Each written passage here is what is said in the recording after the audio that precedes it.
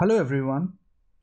In this video we will learn how to import an XML file into Power BI desktop. So I've grabbed the XML file of this Microsoft site, which is called books.xml, and it gives me books, the author, title. I will post a link for this file in the notes so you can go and grab the file and do the tutorial. I've saved this file in my C data folder by the name of books, and I've got it open here with me in my notepad. So I'll just connect to this, go to the Power BI desktop, which I've got open here with me. On the home tab, I go to the get data button and click on more.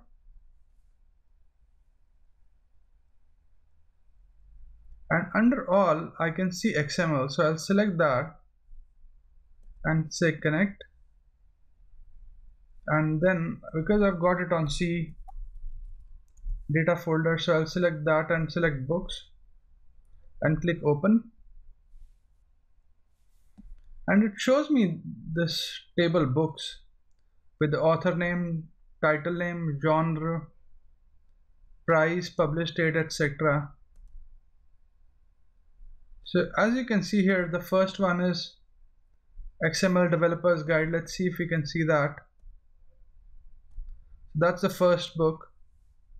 And we can click on the edit button. So edit button takes us to the Power BI editor, the Power Query editor, where we can transform or edit the data. You can see it has opened two windows for us,